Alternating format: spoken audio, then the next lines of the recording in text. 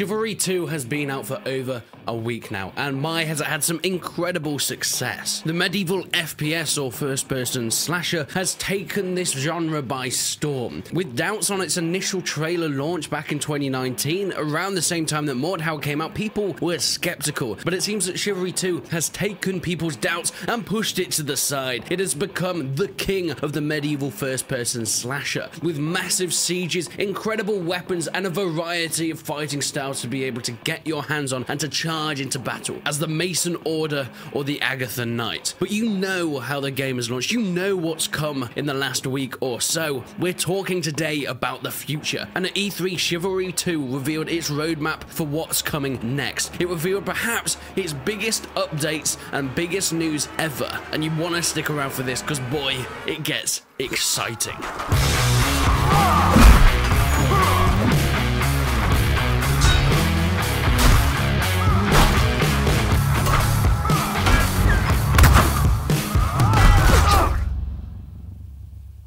I have to say, I was very skeptical about the longevity of this sort of game. You see, Mordhau lasted for a good year or so before the player base really started to drop off. Now, don't get me wrong, it still has a very core and loyal player base playing it to this day. But in terms of being one of the big games on Steam, and in terms of it being one of the most talked about games around the time, it's dropped off as you would expect. Multiplayer-only games do this. This is nothing different. But one of the biggest issues that I had with Mordhau was its lack of later updates. Yes, it brought in new maps and a couple new game modes, but there wasn't anything massive, and it looks like Chivalry 2 is really revealing something big to try and keep it alive for as long as possible. First of all is the biggest news, and this is different eras that they're going to be focusing on within the medieval period. Currently and in the past, it's been focused on the early medieval period, swords, slashing, maces, all that sort of thing, but we're going into the high medieval period soon. They're going to be focusing on a later time during this era of knights and weaponry, cavalry and siege engines, and it's going to get bigger and better with more refined armors and weapons that of course you can customize and play around with and test out on the battlefield. This is something really exciting because I wasn't expecting a game like Chivalry 2 to go that big. I was expecting additional maps, of course new weapons, but focusing on whole new and different time periods is one thing, trying to fill out the right amount of content for just that early medieval period that's been focused on in the past, but spanning early all the way through to late medieval, trying to get enough content for that is going to be a challenge. So it's going to be interesting to see how they combat that and how they approach these certain obstacles that they're putting, well, really in their own way. However, if it pays off, this is going to be one of the biggest first-person medieval slasher games that we've ever had. This is going to be taking it to next level. And we knew that Chivalry 2 was going to be focusing on that with the bigger maps and the bigger scale battles, the more bloody, more hectic, more crazy events that go on within your Chivalry 2 games compared to something like Mordhau. But this is going to the next level in terms of expanding the game itself. We've had the first look of one of the new maps that's going to be moving towards this newer medieval era, and this is Galencourt. You can see docks with ships in them. They're trying to attack this massive, beautiful city. You can see the cathedral looks gorgeous. The architecture and the work that's been put into this is next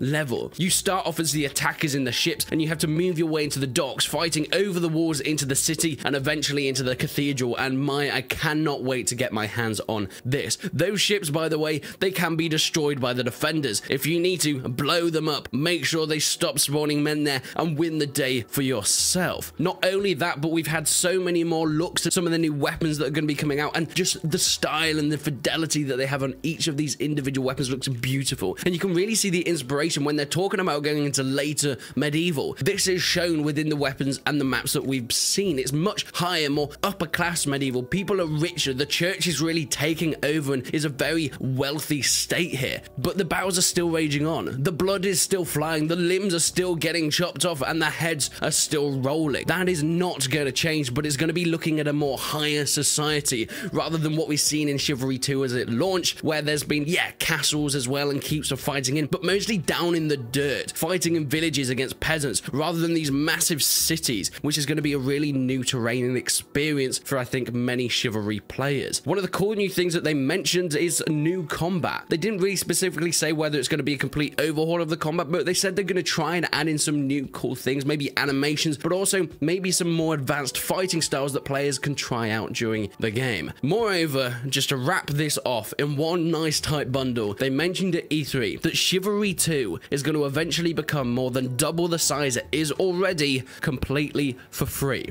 I was so happy to see this, and judging by the comments, I think a lot of other people were as well, because there were worries, honestly. When I saw Chivalry 2's launch, I was very excited. I'd played the alphas and the testing and the betas and the open betas as well. I played it so much, and when it launched, it brought in some cool new maps and some cool game modes. You know, you got to play as some peasants, and you survive the onslaught from the enemy attacking armies that be stealing your gold, and it was a lot of fun. But I did have that worry in the back of my mind that this was a game that would be fun for a few weeks and then it would drop off. But the amount of content that's coming is putting that thought to the side, at least for now, as well as talking about how it's going to be more than double the size for no additional cost. You see, when Chivalry 2 came out on Epic Games and then it brought out microtransactions as well, it worried me somewhat, because it was all the trappings of a company that really just wanted to get a lot of money from the game rather than create a decent game. And that might have seemed an unfair assumption at the start, and it seems it has been that way. They're not hiding content behind closed doors, and whilst I won't really ever agree with even cosmetic microtransactions, because you're not getting the full game there, they're hiding some cosmetics behind closed doors that you have to pay for, which I'd rather get the full game if I'm buying it, wouldn't you? But it seems like in terms of actual content with maps and weapons, things that really actually affect the game, they're putting it all out there, and they're putting it all out there not just for the people that pay the top dollar, but for everybody. And I think that is so important now. I think it's so important that games come out that are really for everyone, and that sounds like the most communist point of view ever. Jesus, what have I done? Stop. What have I done? However, it's been such a hard road for games in the late years and so, because everyone's bringing out something new, but they're hiding half the game behind a paywall. And I'm so happy that Chivalry 2 have gone completely the other way. Whether you enjoy it more than Mordhau or not, you can at least appreciate what they're trying to do. This looks like a passion project more than anything, and I had my doubts at the start. Overall, I think Chivalry 2 has an incredibly bright future. I think the content that they revealed at E3 is something quite special. I think it's going to bring way more opportunities to everybody playing it. It's going to bring way more maps and way more time periods. You know, they're going to late medieval, but maybe they can explore more. I know, keeping within those medieval boundaries. However, there's so much to explore that hasn't really been explored in many games before. The word medieval basically means nothing these days. It's such a wide span of time, going over hundreds of years, but it seems to all be focused around similar points. Maybe Chivalry 2 can be that game that breaks out of that mold. Maybe they can be the game that explores parts of the medieval world that hadn't really been explored before in other games like Mount and Blade and Mordhau and Kingdom Come Deliverance. Maybe we can get this within these updates. But please let me know what you think. What do you think about the announcements at E3, and what are you most looking forward to in the future? Please leave your comments down below, and I'll be sure to check up on them. Leave a like on the video if you enjoyed it. Leave a dislike if you didn't. And if you haven't already, go and check out my podcast on the Resonant Deep Dive channel. It's a new channel that I'm starting, where there's going to be some exciting stuff, exciting shows, interviewing YouTubers, talking about YouTube life and everything of the above. So click the link in the description to go and subscribe to that. But until then, I will see you in the next one.